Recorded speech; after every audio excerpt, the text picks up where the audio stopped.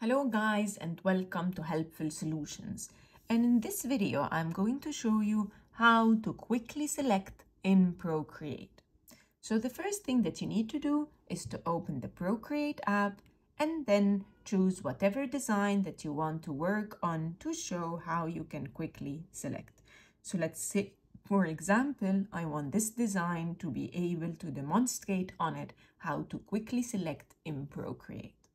So the first thing you need to do is to open over here the Actions menu and then click on Preferences. And then click on Gesture Control, and over here from the Gesture Control menu, click on Layer Select. So as you can see, there are several options over here.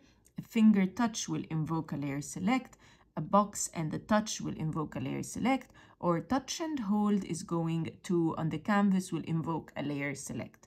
And over here, if I click on it, it's going to give you the delay time that you need to be able to ensure that you are actually selecting. So let's try it out.